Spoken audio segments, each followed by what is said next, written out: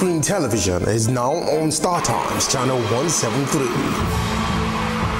Now our tentacles are extended to give you the very best of sports, news, entertainment shows, current affairs, blockbuster movies, and lots more. Tune in to Star Times channel 173 and enjoy the very best of super screen television. Now you're talking.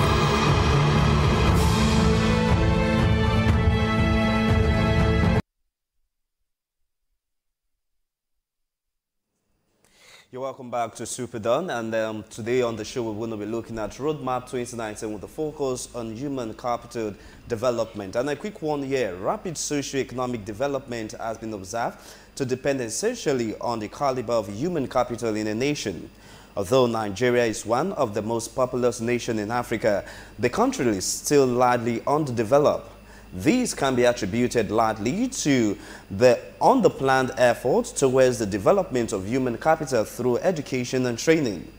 Consequently, the country has been scored low by the United Nations in terms of its human development indicators such as life expectancy, literacy, and economic growth rates.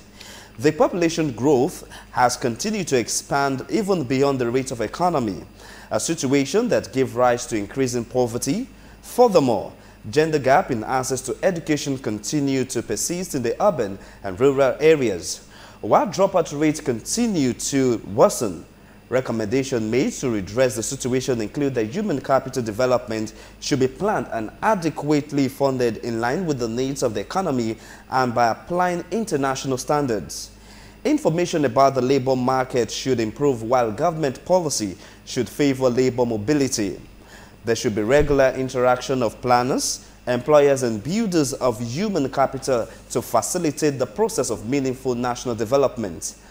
A new report by the United Nations Development Programme UNDP has shown Nigerian Human Development Index rising by 2 points and life expectancy also increasing by 8 years. And now, the national achievements in human development indices in health, education, and income standard of living is about the 187 countries, with Nigerian rising population put at 190 million, appears to be a drag in the index computation. The HDI report shows that Nigerian HDI value for 2017 was 0.532. It was also 0.53 in 2016 and showed a consistent increase since the measurement began in 2003. From that base year, when the HDI was estimated to at 0.443, it has now increased to 0.532 in 2017, making a 14.4% over the period.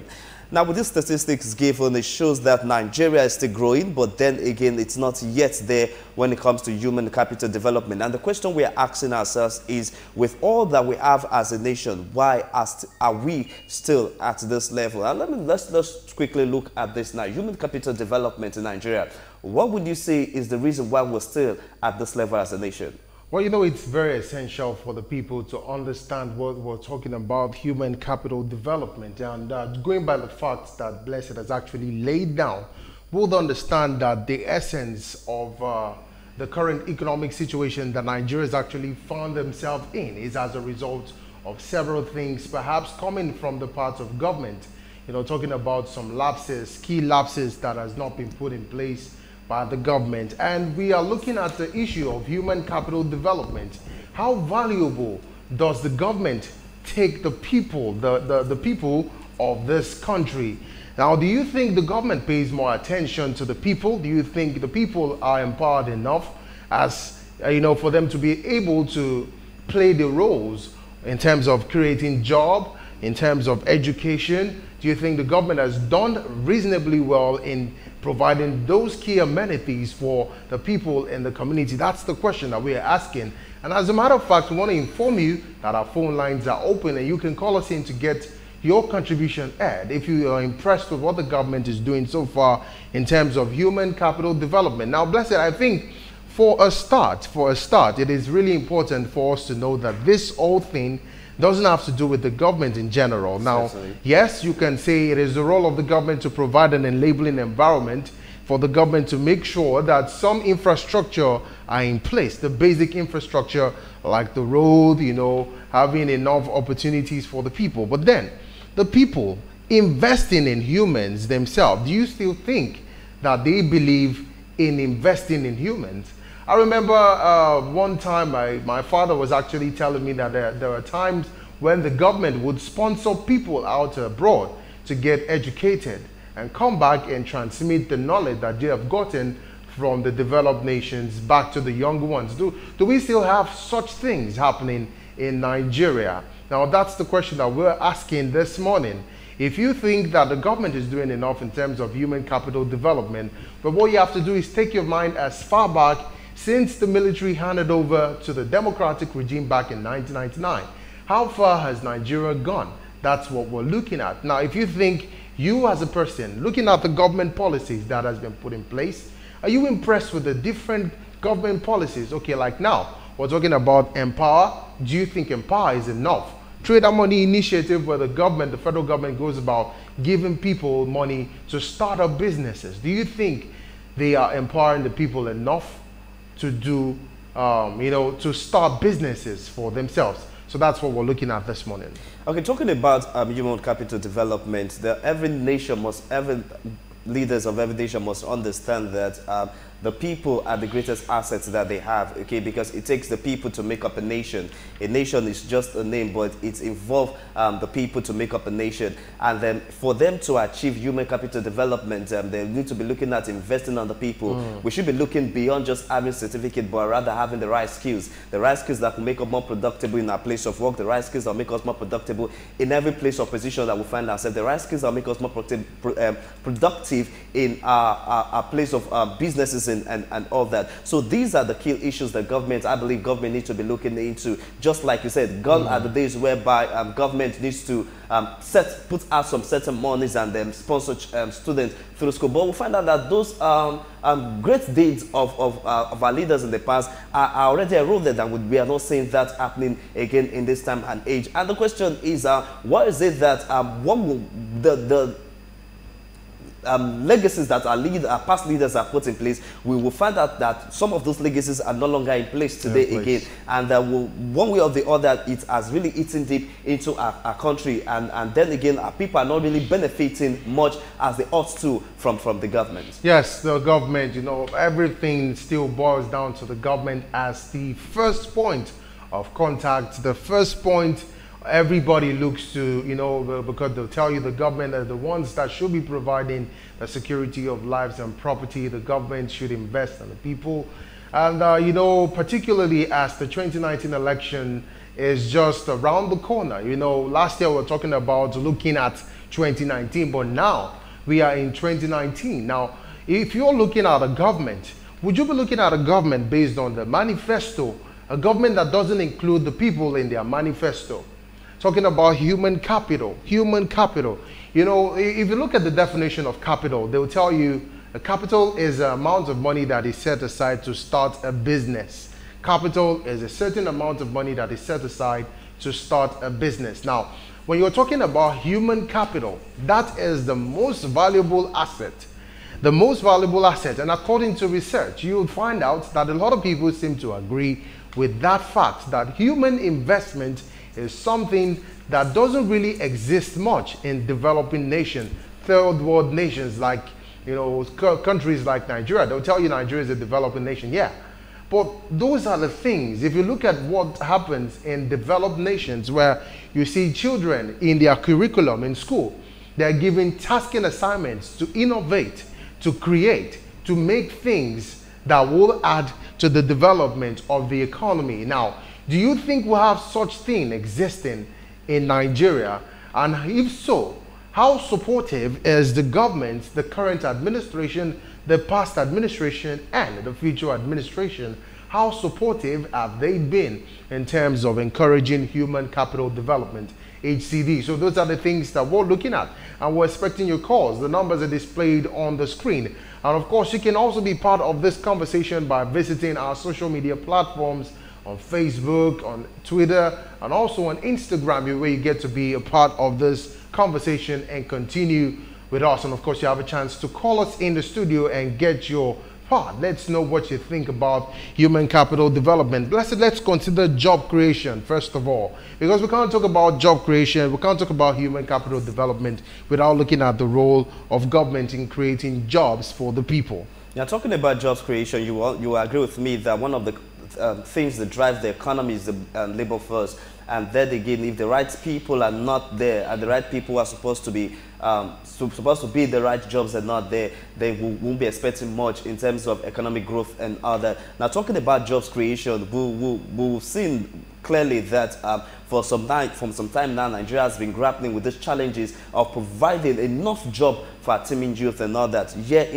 Every year, we're having a large number of students coming out of school, and then they are going into the labor market. But the question is, how prepared are they for the labor market? Now, we need to start moving towards a stage whereby we don't start, our youth don't start looking for jobs, or rather thinking of how they can create more jobs, and in their own way they're adding to the growth of the economy, and also they're also developing the nation in their own little quarter and all that. So when we talk about job creation, it's a very key role that the government needs to look into critically and see how they can create more jobs to enable the economy to have a boost and all that. Okay, so enabling the economy, you know, humans are one of the major sources. You know, if you look at labor, the provision of labor, it is very essential in every chain of production.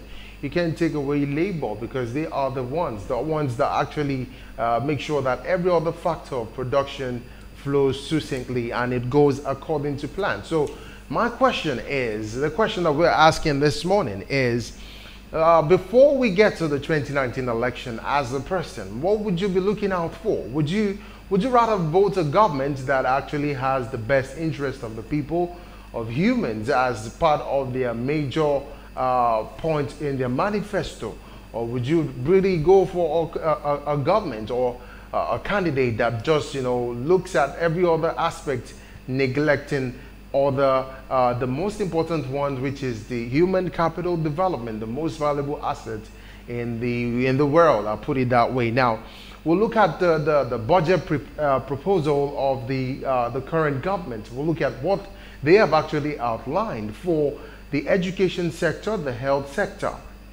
Considering all these factors, do you think that they have done enough in terms of encouraging the people, in terms of empowering the people? And I remember one of the experience that a caller called in during the show. He said, you know, he doesn't believe in the government again. That was one of the callers that called in on the show, saying he doesn't really believe in this current government or the government in general, saying he doesn't know why they can't invest on the people, but rather they would embezzle the money and they would rather do some certain things for their family and forgetting the people in the community.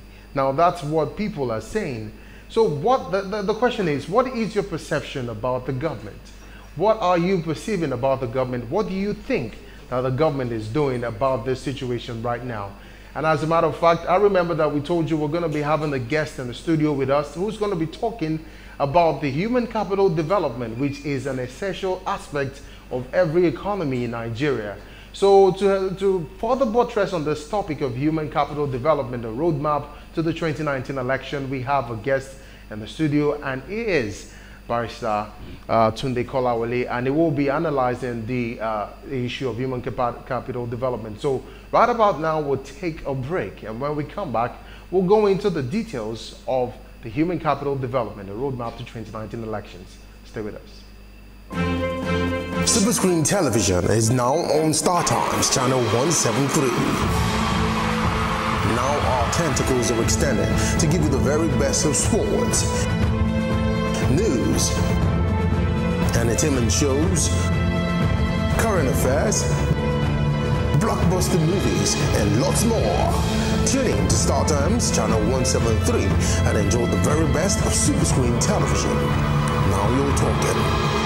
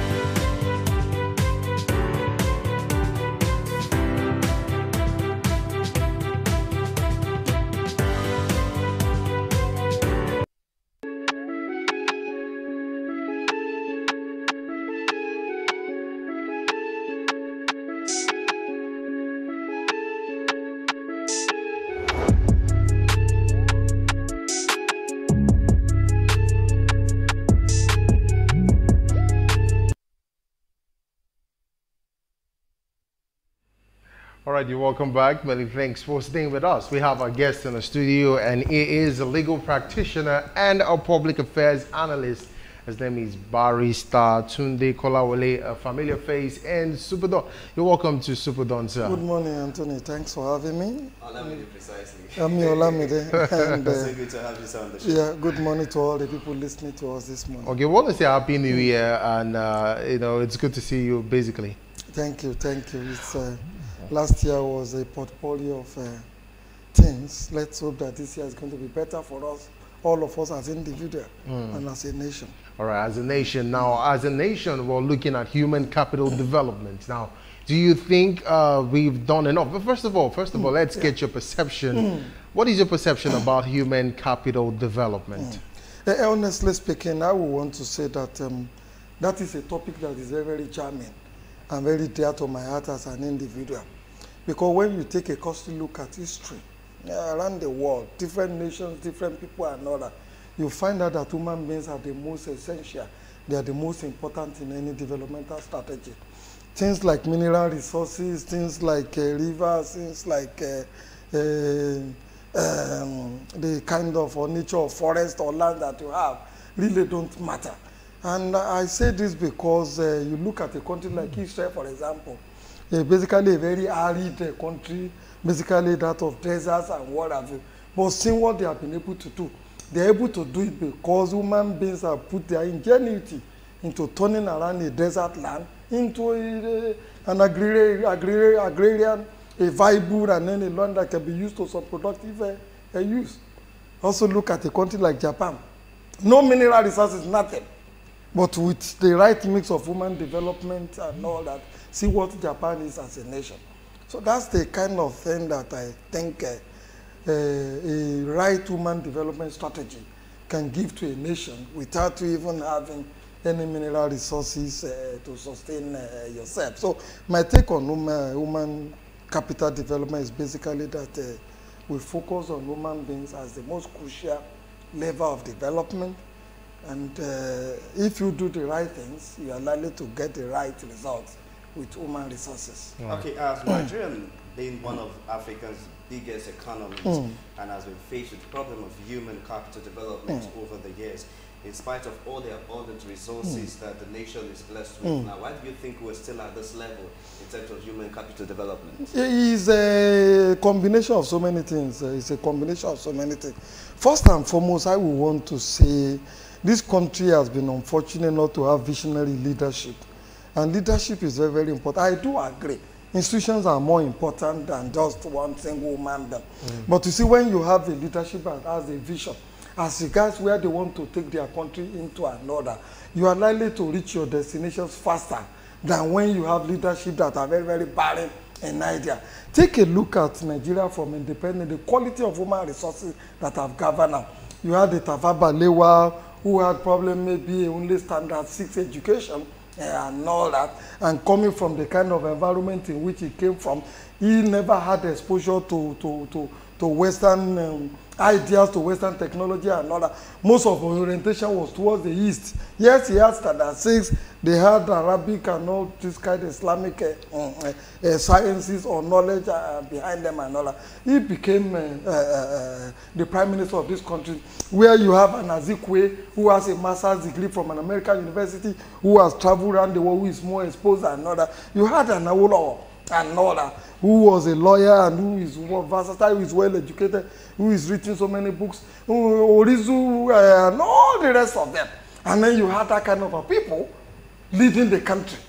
And so, and also came, there was a coup, Aguiyi came into, he is a soldier. Soldiers are not trained to manage society, they are trained to execute or manage crisis and war. And after Gowon, I mean after Hiroshima, you had Gowon. And you and I know that Gowon became head of state at the age of maybe 27 or 20, thereabout another. He is also a soldier, he's not trained to manage society. They are trained to execute wars and all that. At the time Gowon was head of state and all that, this country had all the money in the world to do whatever we had wanted to do. But rather than usefully spend that money and all that, we embarked on giving the money to people as we doji award, we increase salaries of people and all that. The kind of thing that the president administration is doing, going to the market to give people 10,000 naira and all that, 100,000 naira, they say it's straight up money and all that and all that. So if Gowon had the vision as a leader, that was the time we would have solved the problem of electricity, for example, by investing heavily on electricity, because you could always make a projection. Here is a country maybe about, when Gowon was in there, maybe about 150 million and thereabout, and then you had a lot of money in your hands in which everybody was buying electronics like television, refrigerators and all that. So you could make a projection. The country is going to have about 180 million come 2018, and if you have that kind of thing, everybody is likely to be having complements of electric gadgets in their homes and all that. They will require this amount of energy and all that. And then you project, you invest in that kind of energy and all that. By that time, we also have developed the railway system. We have the locomotive, and so look, we want to turn this locomotive to the modern railway system, standard rail gauge. We want to build bullet trains and all that. But Gowon never had that vision. Okay. All he could say was that, look, Nigeria's problem is not money but how to spend it. That is barrenness. That is lack of idea. A leadership that has vision wouldn't be talking that way, because there are some, you could, in Lagos, for example, you could build a metro, underground trains and what have you. And so all the gridlock, all the problem of transportation that we have in this kind of Lagos, they wouldn't have been there. So that is one thing. The other one is the leader, I mean, our people. Our people have been too much, they have allowed the leaders to divide them too much.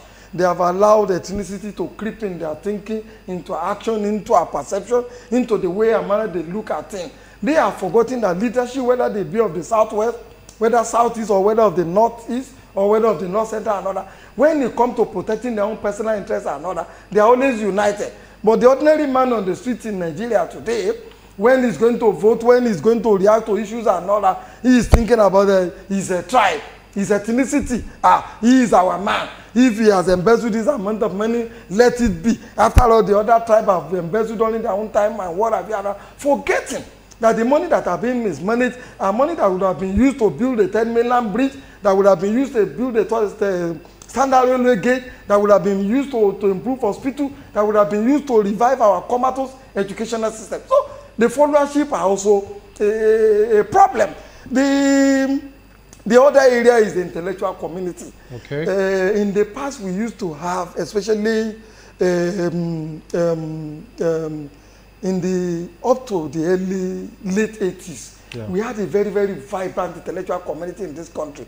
All our universities, Ahmadu Bello University, for example, University of Ife, Nsukka, Benin, Lagos has always been a bourgeois university, reactionary, very backward in the way and manner the intellectual community in those places.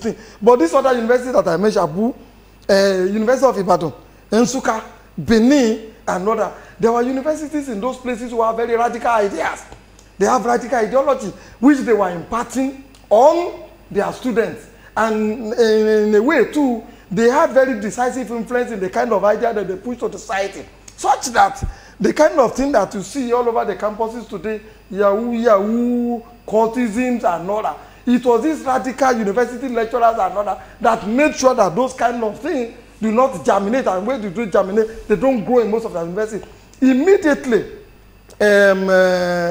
I've forgotten, is it, we had the minister who wrote a paper to the military administration in those days that they should approve, they should sack all those radical lecturers in all those universities and all that. When I remember his name, during this program, I'll let you know. Okay. And all that. So they removed all those university lecturers like Bade Onimode, Oni, Edwin Madunagu, and what have you. They sacked all of them.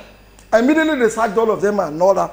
All these bourgeois ideas, all this backward thinking, all this cultism and all this Yahoo thing just creeped into our universities and all that. And all the radical ideology that these people used to espouse, not just on the campus, not just on the way they teach the students and all that, but even in contribution to newspaper debates, to television debates, to radio debates and all that. All those things vanished. And then the cultists took over all over our universities and educational system. So education is a bedrock of development. Any society that is going to move forward, that is going to develop and all that, there must be massive investment in education. It is not democracy that develop any nation. Okay, let's look at the issue. One of the things I pointed out, I can point out from what you said, is it's the issue of failed, or should I say, failed human capital development can be traced back to the origin of this country. Exactly where did we miss this? Exactly where did we miss this? And if we point out that thing, how can we correct this situation currently, right now? Well, I would say we missed it in 1960. Okay. When Nigeria got independence. When Nigeria got independence, what we did was just to hold line and sinker, adopt the so-called British system and the way and manner in which they do their things. And then we brought all those things and then just planted them in there. And then we started along that developmental roadmap. Whereas you and I do know that what the British brought in here was not to favor us. It was to underdevelop us. Basically, they came initially to enslave us. When slavery ended, they colonized us because they needed our raw materials. And when the agitation for independence got to a level they couldn't manage, they gave us a kind of phantom independence, and then they left and then began their neo-colonial strategy. If we were right-thinking nations and all that, we would have evolved a political system that has both the modern and basic manners in which other progressive society manage their society, and then inculcating it part of our own cultural views in there. You go to a country like India, for example, and all that. Yes, they were colonized by the British too. They had everything that is Britain and other, but what you find in India is a kind of mixture of their own cultural values with what they have, with the good ones they have been able to borrow from Britain and from some other parts of the world, and then they use that to develop their political system. If Nigeria had evolved that kind of a culture, rather than just adopting the British system, whole line and sinker and all that, it probably would have been better. And it is not far-fetched. The colonial master, when they were here, they were the one that introduced all these GRAs and all that, because they saw the African people. The indirect rule system. Yeah, they don't want to mix with the 13 Africans and all that. They had their own colonial system. I mean, GRAs and what have you. Our people, immediately we got independent, our leadership also started building GRAs and all that. They don't want to live among their own people. But Zik was different, Awolowo was different. If you knew where Awolowo had his house in Ibadan, he's on the major road there, very close to a secondary school. And what have you, he was living with the people, even though there was a Bodija in Ibadan, which had the government quarters, the GRAs and all that. He said, no, that is not what I want to live within the people so that I know what is happening to them, interact with them and all. But most of these other leaders from these other places and all that, they were living in Ikoyi GRA, in VA and what have you. They were totally insulated from the people they were governing. Secondly, when the colonial masters were there, look at the way they behaved. They had a long convoy of cars, security people to protect them from the native, from the local people and what have you and all that. Our local leaders also bought into that. Immediately they took over power. You will see people like the finance minister, Okotiebo. He will wear a long robe like this. Somebody will be behind him holding the long robe and all that. And then some people will be following him like slaves, holding his hand and holding his sticks and all that. Those were not the kind of thing we expect visionary leaders in the 1960s to adopt as a political method of managing their own people. So that's where we missed it. That was where we mixed it. Okay. They refused to adopt the right mix of political ideology and philosophy to manage society. That was where everything went wrong. All right, so let's look at the youths of nowadays. The youths of nowadays. I mean, do you think the youths believe in working, or do you think they are looking for an easy way out? Now, looking at the vices in the society where you have youths engaging in internet fraud, engaging in armed robbery and things that are not uplifting of the people. Do you think they believe in work? Anthony, sorry. That's a very beautiful question to have asked. In fairness to you, let me say, I have met some very, very brilliant youth, some very, very intelligent youths, from very, very hardworking youths and all that. Incidentally, I'm sorry to use this example, I manage houses, and I've in some of the houses that I manage, I have met some people who graduated from the university, very young girls and boys and all that, who in spite of all the distractions on our campuses, have come out with first-class degrees, have come out with 2-1 degrees and all that. Children, boys and girls who had very clear vision as regards what they want for themselves and what they want for this society. They are hardworking. They don't want to be spoon-fed on anything, on any idea. They know where they want to go. They want to be entrepreneurs. They want to be investors. They want to be university professors and all that. And they are working diligently to attain these goals for themselves. On the other hand, you have a large majority of our youth who are merely looking at what they see around them. They see the leadership live very ostentatious lives, who don't deserve the kind of life they are living. They see politicians riding very many cars, living in big houses, any jumbo salaries and what have you. They see their own parents cutting corners in their respective places of work and bringing the proceeds of this cheating, of this stealing to their homes and using it to give a lavish lifestyle to their own children. So majority of our children have tend to copy the bad sides of the society they have seen, the ostentatious lives that the leadership that their parents are living. They have seen people get rich quick and they ask themselves, if this man can cut corner to get rich quick, why not myself? And so, rather than embark the virtue, the culture of hard work, the morals of hard work and other, majority of them have shifted towards the Yahoo thing that you have mentioned, courtesans and all that, and then prostitution, and then pimping, and then irregular migrations to some of these other countries and other. Whatever way you look at it, a society will get the kind of environment, the kind of people that it consciously or unconsciously work towards. These children that we see as lazy people who don't have a culture of hard work, who are into Yahoo, who are into drug addictions and whatever, we produce them. We produce them. If the leadership, if the parents are not living a ostentatious life, if parents will not go and bribe people to sit for WAEC, to sit for JAM for their children and all that. If at home, parents remind their children on the need to imbibe the culture of hard work, on the need to be self-independent, on the need to value selflessness, brotherhood, and what have you, I am sure the kind of children that we see who constitute the majority in the society today, they wouldn't be there. Okay. They won't be there. So they will need to reorientate these children, and the orientation will first come from the home, because home is the first bedrock of education. Whatever education you get, education must first start from home. Before you start nursery school, before primary, before secondary schools and all that. All right. It's a reflection. What we are getting in the larger society is a reflection of the education that parents give to their children in their respective homes.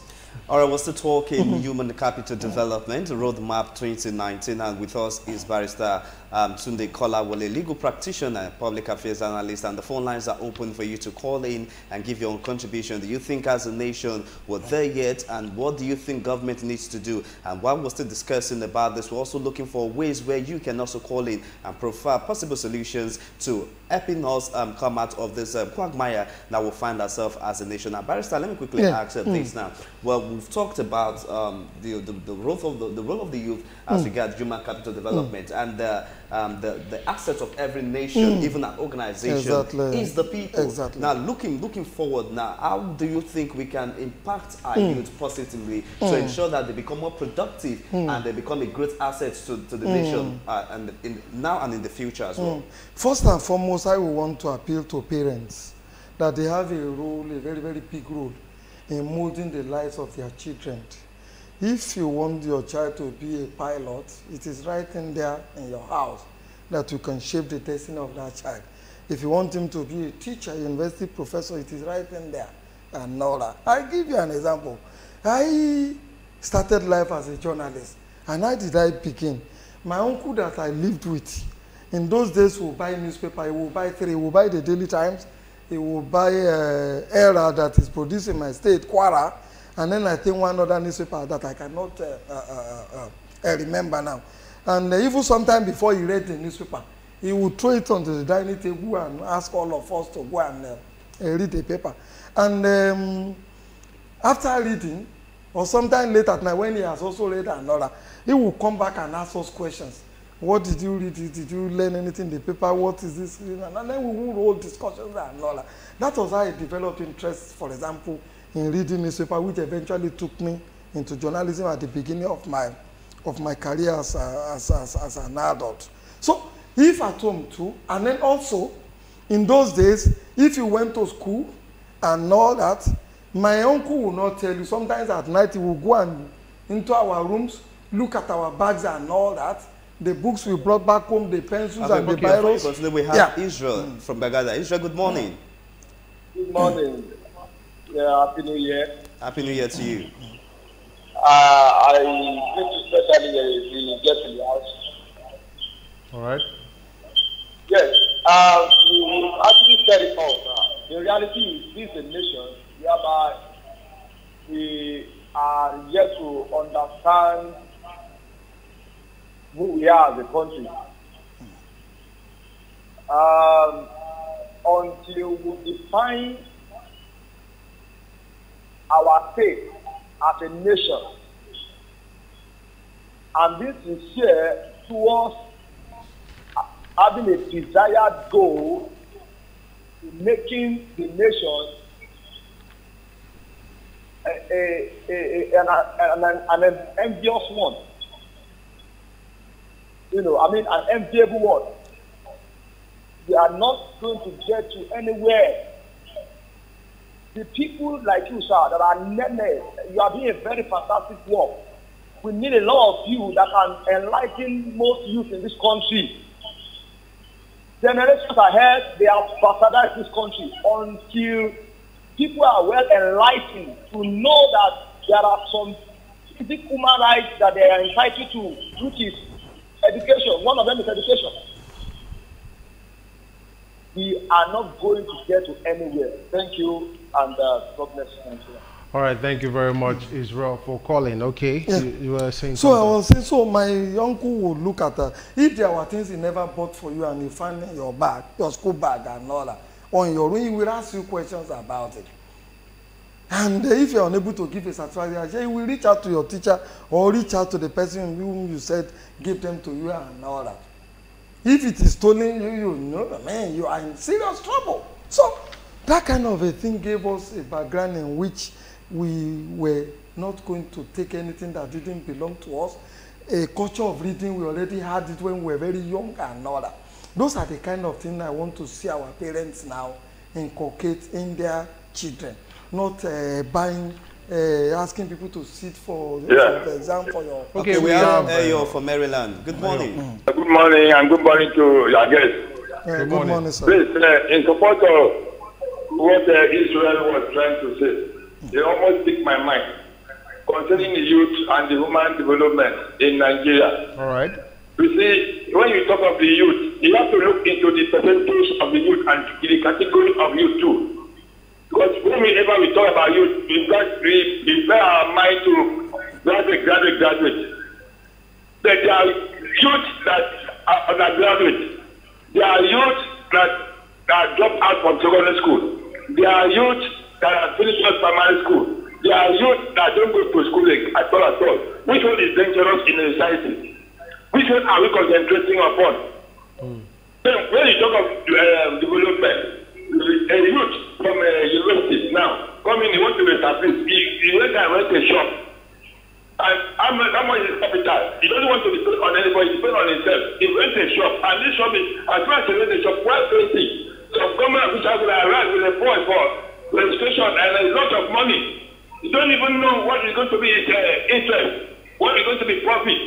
Before you know what is paper, before you know the total insurance, before you know it's going to buy the material for the market, there will be police on the road, detain you, or recently for one law or the other.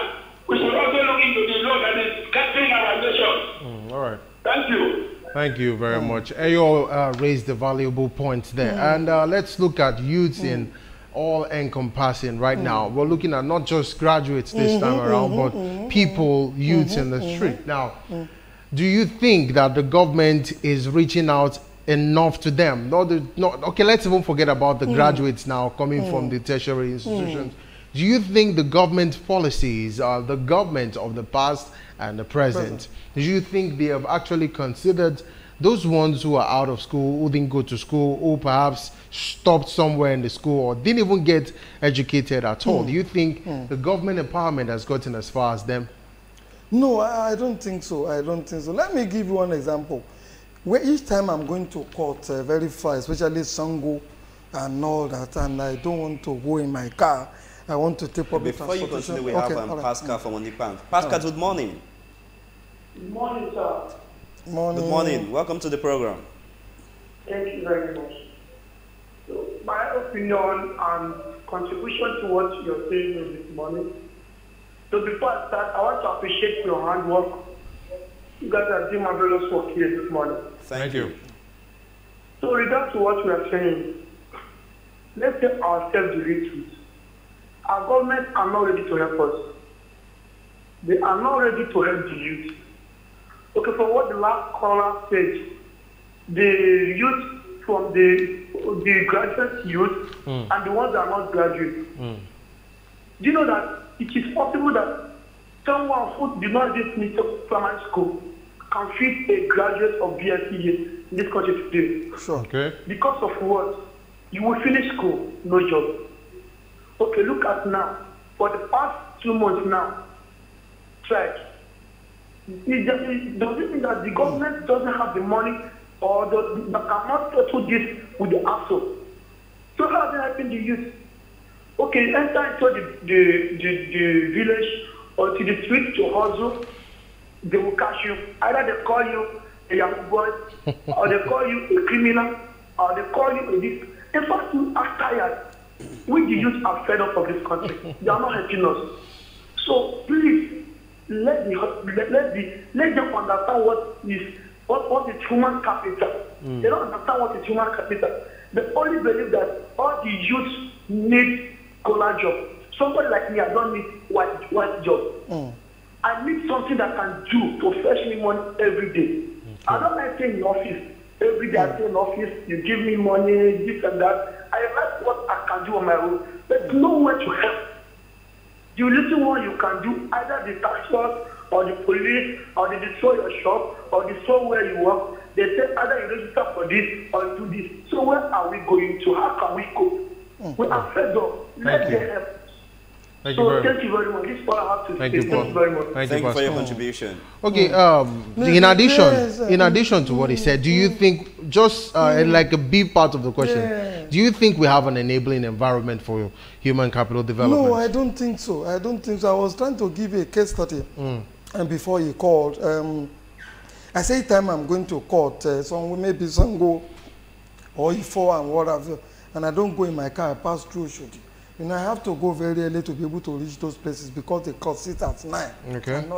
If you see the number of young people, both boys and girls, who are sleeping under the bridge in Oshodi, and even making babies there, I will see them having small babies under those bridges and all that. You'll be amazed. You'll be amazed. And I ask myself, doesn't the people in authority know that this thing is happening in this, in this environment? I'm not saying that other parts of the world like America or Britain and all that you won't find some homeless people who are sleeping under the bridge and what have you. But our own is peculiar. Peculiar in the sense that the number of people that you find living under those bridges and all that, and the background in which those children are coming from, they thought not to arise. In fact, that is where most of the criminals are being bred. Because a child living under the bridge who has no future and what have you and all that, ordinarily is likely to graduate into criminality. Okay. And then begin to terrorize the rest of society. If we have a government policy that takes care of everybody and all that, you will not allow those children to continue to live that kind of a life. You will get them inside in there, educate them or give them vocational education so that they'll be able to live a decent life without depending on anybody. All right, without okay. Yeah. With regards to really reorientating our youth, I think we must focus on our education, not just the primary, the tertiary, but also all vocational forms of education, vocational education. For example, the kind of so-called trader money they are talking about today, I would have preferred to use it to build vocational schools or vocational institutions, maybe in all the wards or the local governments that we do have in this country, in which youth, like the last caller, who don't want, for example, to go to university, can go in there, learn about entrepreneurship. Before you continue, Barrister, we have a long year from Paragraph. Okay, there's a disconnect there. You can continue. Okay. Who can go into any of these vocational schools, learn about entrepreneurship and all that, and then he go into whatever he wants to do as a people. Our university too, because universities are very, very crucial to human capital development. The kind of orientation, the kind of education that we have in there today is not the right mix of education that can move this society forward and that can equip and empower the youth for the challenges of the future. Now, no, I'm not too sure we are teaching anything like artificial intelligence in our universities. I am not sure we are teaching robotics in any of our universities. Our electrical electronic departments are not at the level in which they should be. The computer science are not at the level in which they should be.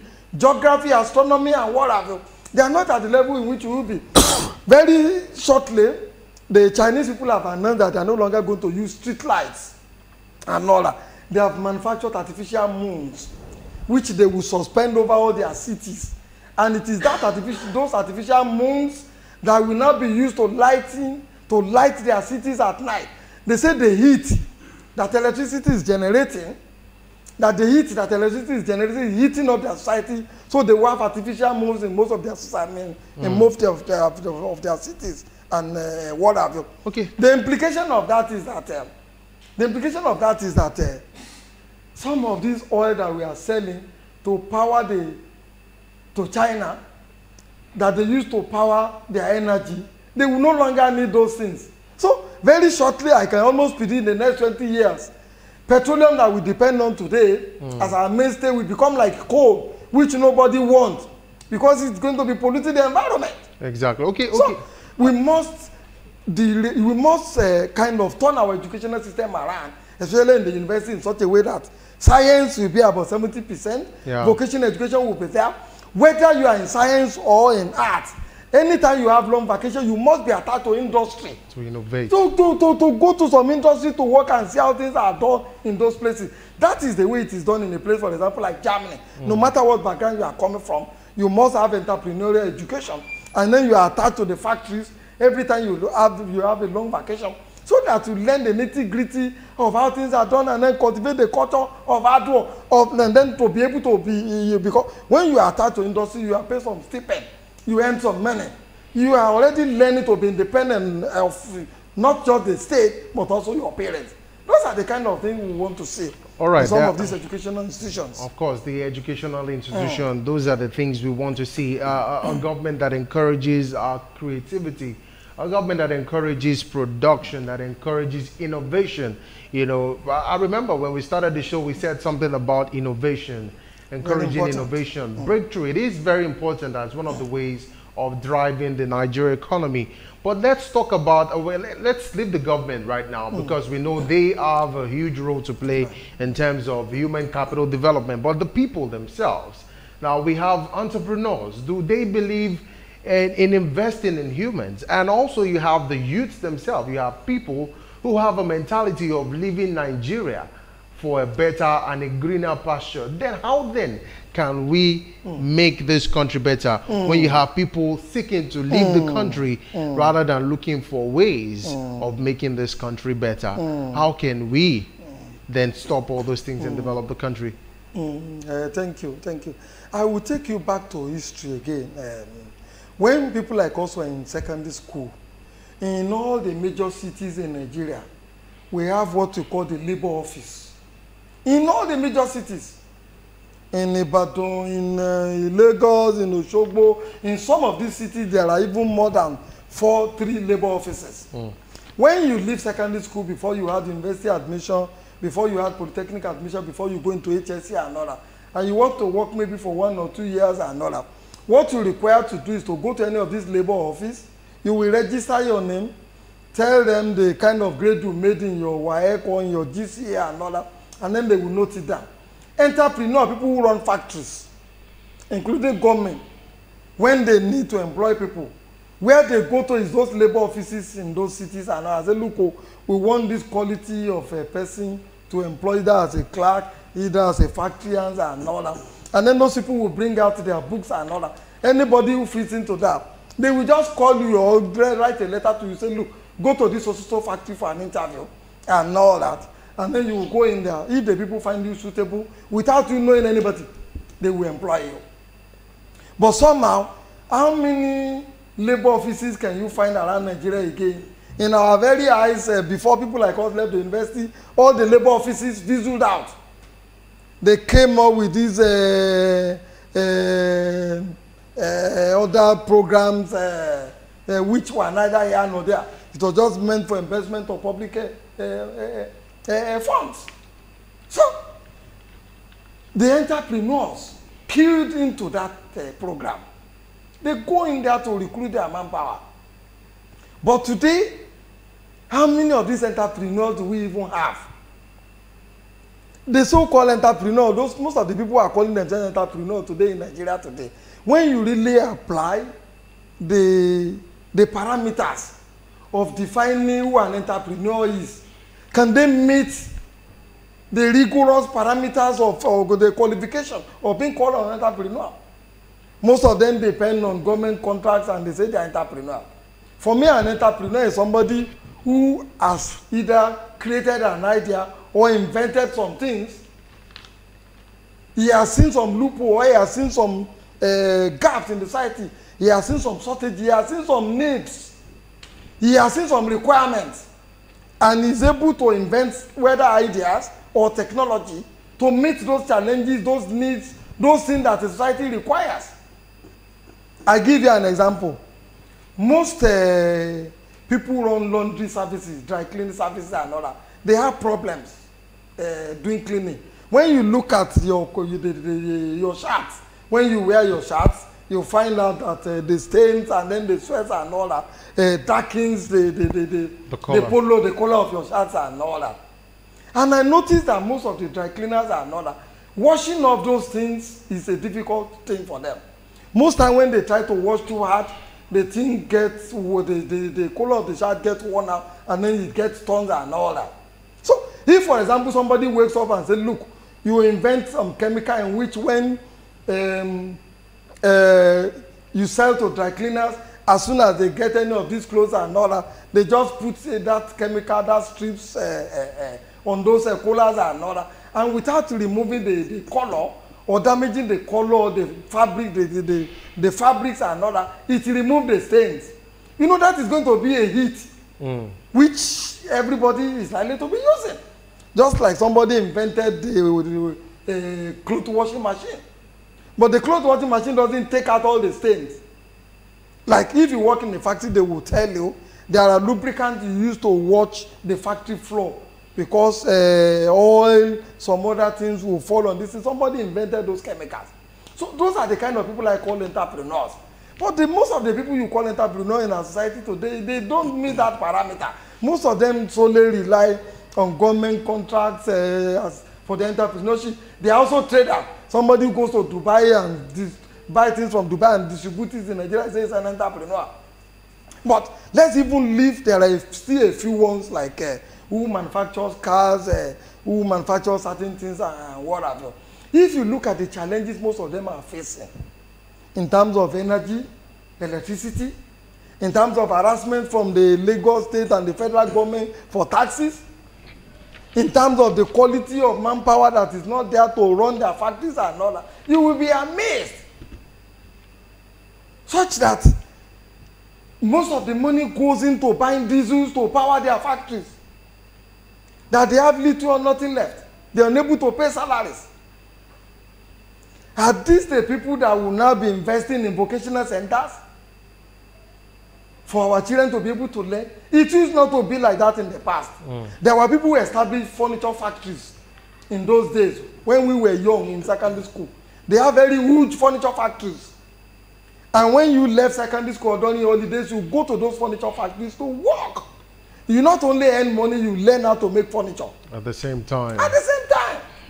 Okay. All those things are fizzled out. Most of the furniture that we use in this country today, they are imported. And if they are not imported, by the time the man manufacturing the furniture takes the cost of diesel, the cost of renting his office space, the harassment from the Federal Inland Revenue and the Lagos State tax offices and all that, and the extortion that come from all those places, they have little or nothing left to invest in developing the vocational skills of our youth. All right. So it's a balancing act.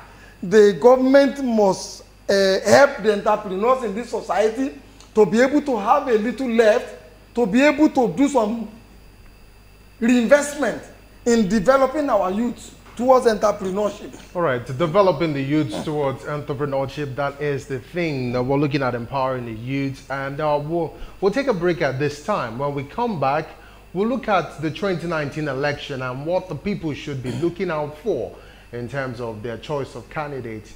Would you rather vote someone who doesn't have the interests of the people at heart, or would you vote someone who considered the people and made them the priority in his manifesto? After this break, we're still speaking with Barrister Tunde Kolawole. Stay with us. Superdawn continues after the break. Super Screen